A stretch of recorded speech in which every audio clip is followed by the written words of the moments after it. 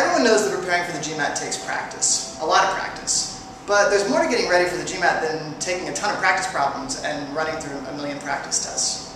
To do well on the test, you actually have to strengthen your general reading and reasoning skills, and there are a lot of things you can do to improve those that have nothing to do with a practice book or a prep course. Here are a few strategies to improve those skills that you can do in everyday life, even when you're not burying yourself in the official guide. News sites are great for practicing both your CR and your RC skills. Articles in the Wall Street Journal or the Washington Post provide a great GMAT level reading challenge on their own, and the comments section is really useful for evaluating arguments. As you read over the comments about the latest market trends or economic policies, you'll start to see examples of good and bad arguments being made. Treat them all like GMAT excerpts. Ask yourself, what do these arguments rely on? And you'll get in the habit of evaluating assumptions on GMAT arguments. Reading skills are key on the GMAT, but instead of rereading the official guide for the 9th time, try reading an opinionated work of nonfiction. In books like Thomas Friedman's The World is Flat or Stephen Levitt's Freakonomics, you'll find strong arguments with very clear tones that are actually really similar to the kinds of arguments you'll find in GMAT passages.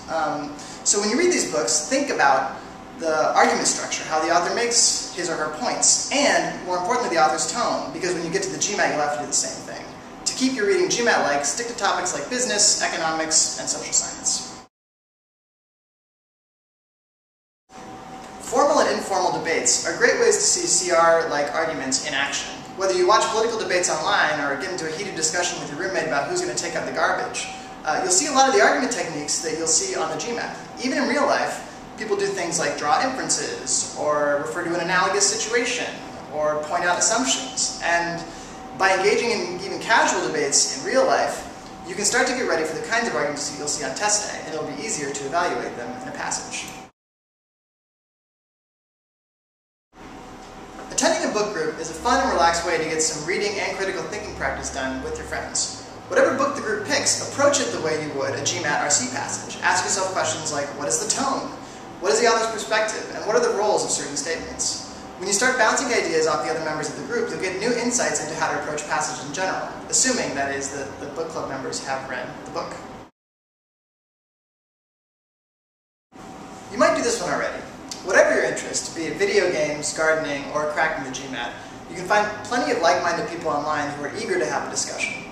Forums are great places to practice RC and CR skills, because you can find sample passages that people have posted. You can engage in discussions with people in the forum, just like you would in the CR section. And you can even post your own GMAT-like questions and see how people respond. So this suggestion and the other things we discussed are really just meant to broaden your understanding of GMAT preparation. Whatever you do to practice, variety is key to get ready for test day. That way you don't burn out on practice questions. So have fun and happy studying.